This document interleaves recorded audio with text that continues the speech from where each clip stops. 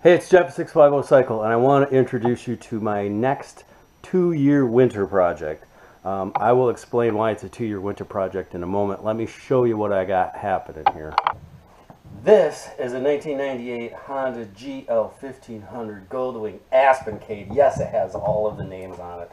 And I got it as a parts buy because it was laid down on this side, and it actually has a salvage title. So there's still a lot of good parts on this.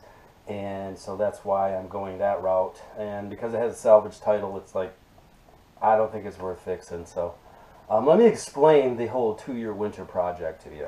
In 2020, I had a Kawasaki LTD 440, actually 2 of them. I took 2 and made 1 clean, painted, polished, and it turned out to be a really nice bike. It took me a year after I got it done to put tires on it, so that's why it was a 2-year project. In that time that I started on that, I started working on the XS Cafe, the 1980 Yamaha XS400, and decided to do a build and see if I could do that. And again, that one took me 2 years to build.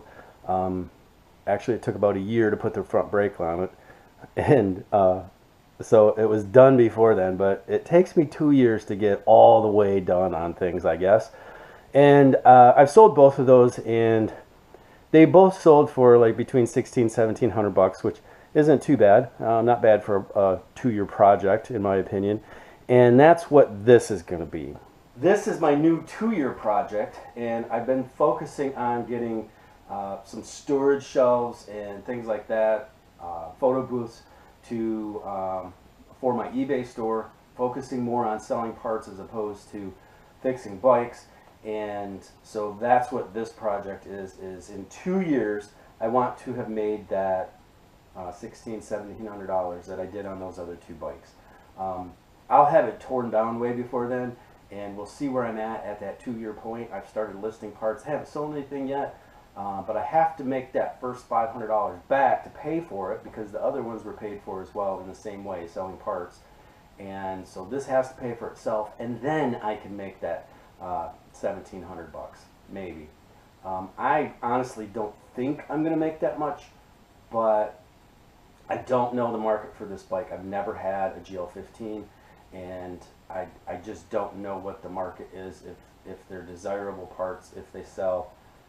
I've looked up some comps on eBay, and I think I'm going to do okay. The one thing I did notice is that the parts that are available are a little bit more price-wise than what I'm used to on the GL1100s. So I think I'll at least make my money back, probably double it, which is what I'm hoping to do. And in 2 years' time, who knows, I might be at that $1,600–1,700 point. It would be nice. I like taking these things apart. I had so much fun. I was thinking back to the first GL1200 or 1100 I tore apart, and it was just fun to take it apart and see how the Honda engineers had put it together, and how different that bike was from any other bike at that time, anything I'd ever seen. It was just interesting, and I have a feeling this is going to be the same way. As I'm taking it apart, I'm going to be thinking, this is really interesting. And I know I'm going to be thinking, why did they do it that way? Because that's the way it happens. So just a quick update on my new project, and